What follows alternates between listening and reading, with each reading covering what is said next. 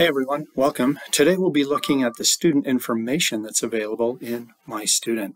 So to do that, we'll click on the My Progress button and open a class in MyStudent. You'll see that my students here are fictional, so our data is safe. Let's take a look at finding some information. You'll see that Tinkerbell here has a exclamation point icon next to her name, so there's something more we should know about her. If we right-click on her name, this menu will open, and we could check a student memo, but let's look at student info today, and then in a moment, medical info.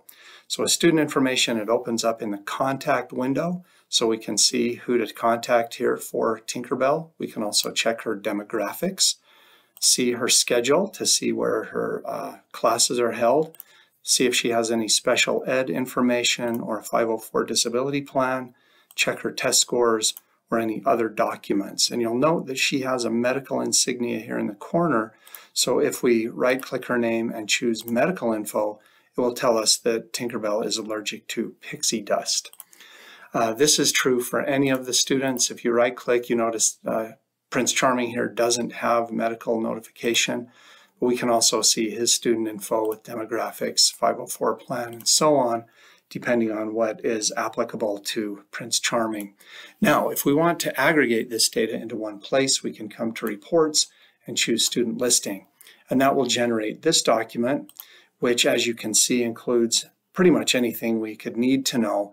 And some of these things we could turn off and on depending on what information we'd like to print. This is printable in either portrait or landscape mode. We can also take this and export a CSV file that would be used as a spreadsheet. And so I've already done that with this class. So let's open that up and see what's generated. So here's our student listing. If we open this up, it will open in Excel for me. You'll need to specify the first time you open whether or not you want it to open in Excel.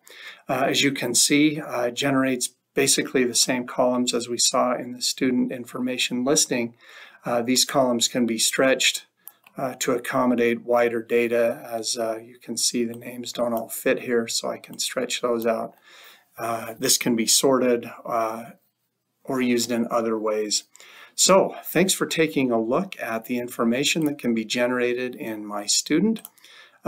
Make sure that you check out the help files if you need more info. Thanks for joining us.